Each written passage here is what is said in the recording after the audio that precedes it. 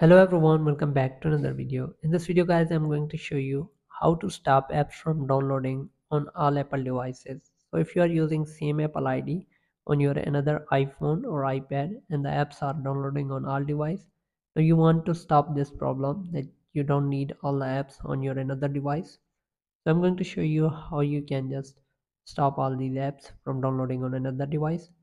So before we start the video, hit the like button and subscribe to the channel for more upcoming videos. So to do that, we have to simply click on iPhone settings. So once you're on the settings, simply scroll down and simply click on App Store, right? And here you will see app downloads, automatically install free and paid apps purchased on other devices. So now what you're going to do is simply just turn it off.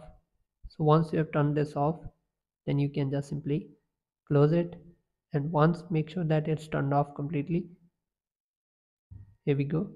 Now you have just successfully fixed the problem. Now this app won't install on another devices of yours. So hope this video helps you. If it does, then leave a like and comment. Thanks for watching.